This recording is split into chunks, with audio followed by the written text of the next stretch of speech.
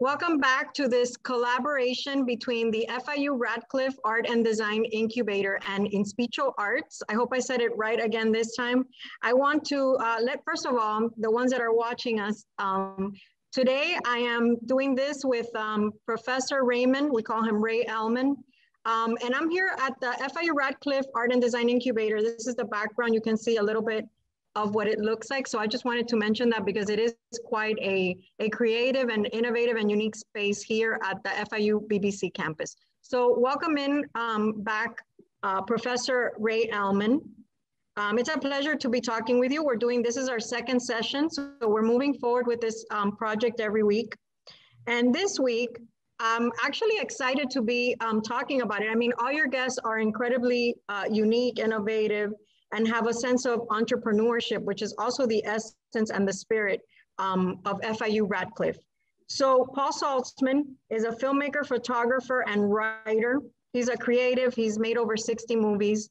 And in your interview, which is amazing, as a matter of fact, and I hope everyone will see it, there's two events in his life in the timeline that we're going to be talking about. And I want to start with the first one, which is captivating. I've only met one other person that has actually met, the Beatles in person and has actually sat down with them. But that's a conversation for you and I for another time. But let's talk about his encounter and his love for India and a moment in his life that he is going through heartbreak.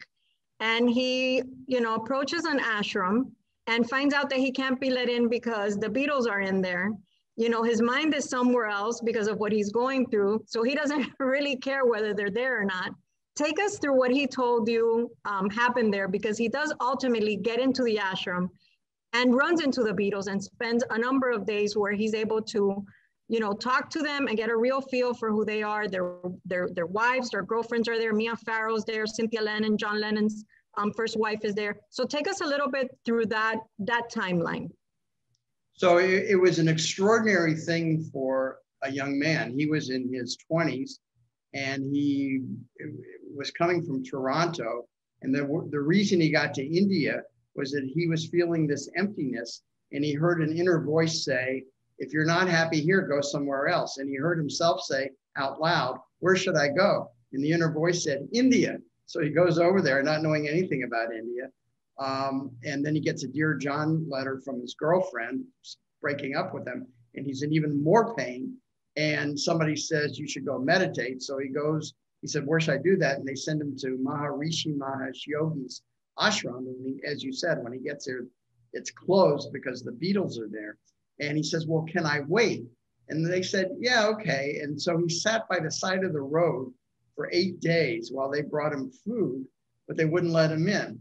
And then finally they let him in, and he has some lunch there. And when he walks out of the lunch, he sees the Beatles all having lunch under a tree at a big table with some other people like Mia Farrow and Donovan and some of their girlfriends and wives.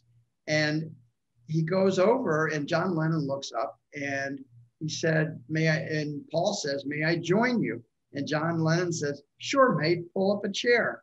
And Paul McCartney says, here, take this one. And they make room for him, sits down at the table. And they start teasing him, as he says, in their Lilliputian way, because they always made jokes with each other. They were really almost like a group of brothers.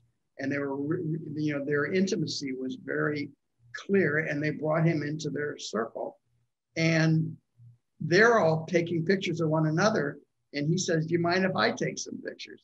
And he wasn't even a photographer then. He just happened to have an old Pentax camera. And he starts taking pictures. And they said, sure, we don't mind at all. And those formed the basis of an extraordinary group of photographs that he will be exhibiting on September 23rd at the Betsy Hotel in Miami Beach. And he also had some film footage, which he turned into a movie called The Beatles in India. And that's available now to watch, and that's an extraordinary film. And the other— I have a question for you, Ray. So, I know he says in the interview that the Beatles are as just down to earth and normal as it gets. I mean, is that something that you think, talking to him, he was able to kind of extract from that encounter?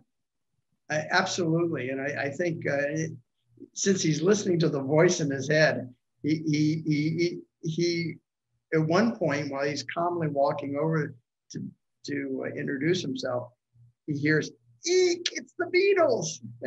But he never acted that way.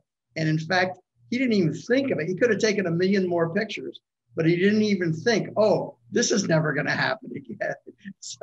So I should take as many pictures as they'll let me take. He wasn't even thinking that way. He was just thinking them, to your point, as being regular guys, because that's the way they didn't act like they were, as John Lennon once said, more famous than Jesus. And so they just acted like, there was no big head, there was no sense of celebrity. And so it was a wonderful experience for him. Is there a specific reason that he even said or has an idea of why the Beatles let him into the inner circle?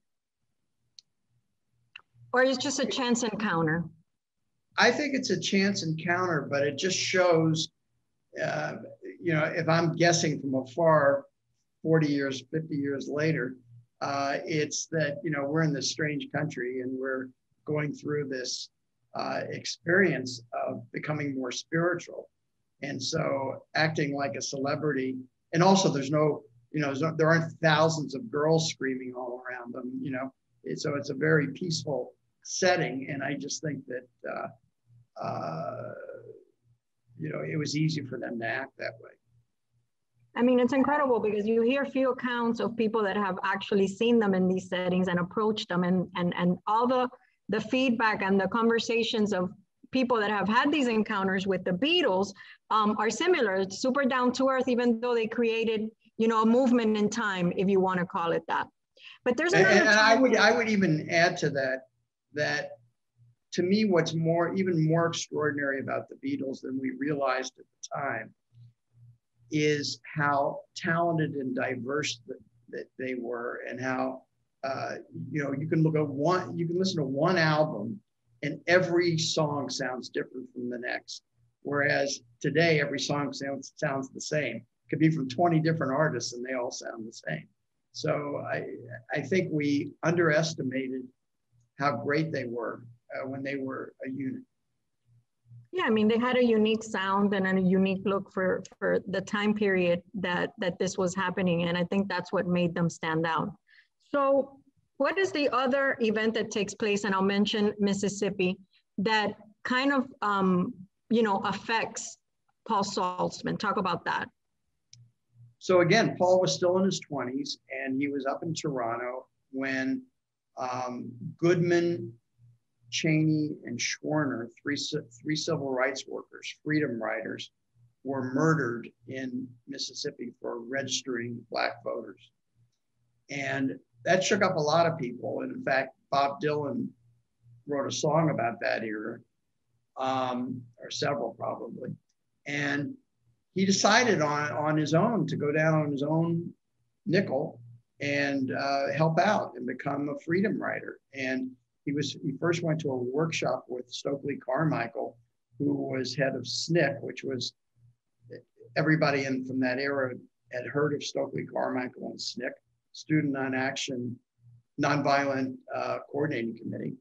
And then he went down there and he saw a sign that said, White Citizens Council meeting tonight. So he thought, oh, I'll put on a tie and I'll go to that meeting, thinking he wouldn't stand out. Well, he's walking up the stairs to the meeting and a guy from the Ku Klux Klan punches him in the face. And he goes spinning around, and some other Ku Klux Klan members start chasing him.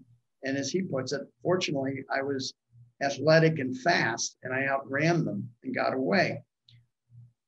43 years later, he goes back to Mississippi and finds the guy who punched him in the face and gets him to sit down over a 5-year period and do interviews, video interviews, which he records, and turns into a movie called The Last White Knight. And what you see is that the guy who punched him in the face is the personification of evil. They're actually acting like they're old friends, almost like it's a high school reunion. And the Ku Klux Klan guy, whose name is Dele de la Beckwith, is smirking and laughing and says terrible things. And yet he was able to talk to him for 5 years. And it turned out that Dela Beckwith's father is the guy who shot Medgar Evers in the back. And Bob Dylan had the song The Day They Shot Medgar Evers in the Back. That's same family.